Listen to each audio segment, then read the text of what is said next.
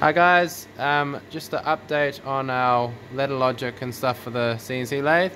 So down here we've got a programmable tailstock with a quill, and the whole thing moves back and forth under CNC control.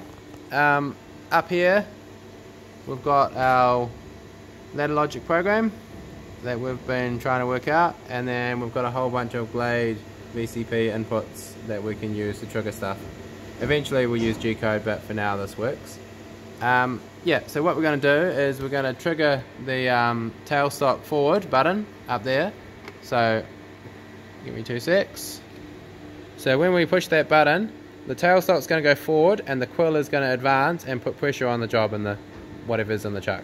So yep, push the button.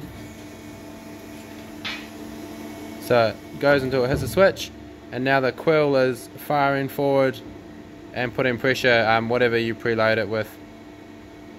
Cool. It just sits there, and the tailstock clamp underneath tightened at that moment as well.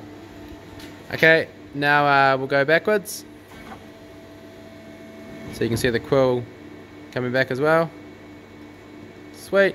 And the tailstock clamp stays unlocked at that point. And now, do it again. We'll just watch the screen.